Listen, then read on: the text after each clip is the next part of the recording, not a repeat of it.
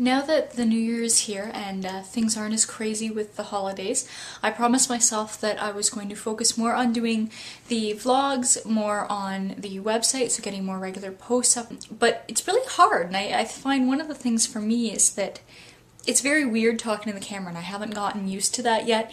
It's all well and dandy to film other people, but I find once you actually step in front of the camera, especially when it's just you and the camera, you and the audience, it's really weird, and it's something I have to get over, and I have to practice, and I know that I've got to work on the angles and the aiming. There's a couple new things that have happened here over the holidays.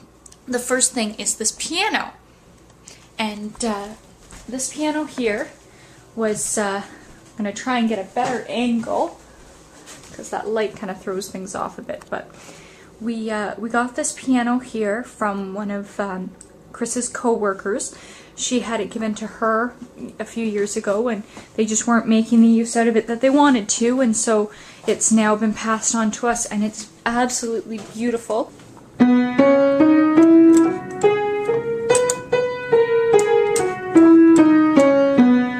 So just a little bit out of tune, but you know, we're hoping to get a technician in. There's a few keys that stick, that's kind of annoying.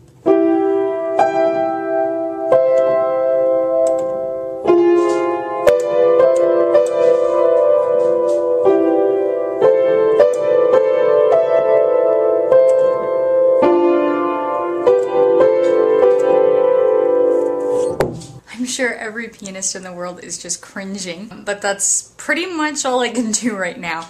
I'm sure I've just picked up so many bad habits that I'm gonna have to all unlearn when we actually get someone in to actually teach us how to play the piano. But in the meantime, it's fun. We can just sit down and kind of tinker away. It passes the time and it gets Lucian and Marcus interested in music, and that's the most important thing, because we want music to be as important to this family as anything else.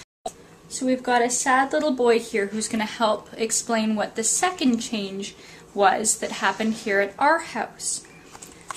Up to this point, our front room was just full of boxes, and it was never unpacked, and any boxes that we had that we didn't know where to put it, we just threw it in this front room. And this is our sunroom, and you can see outside there lots of snow we've been getting dumped on lately.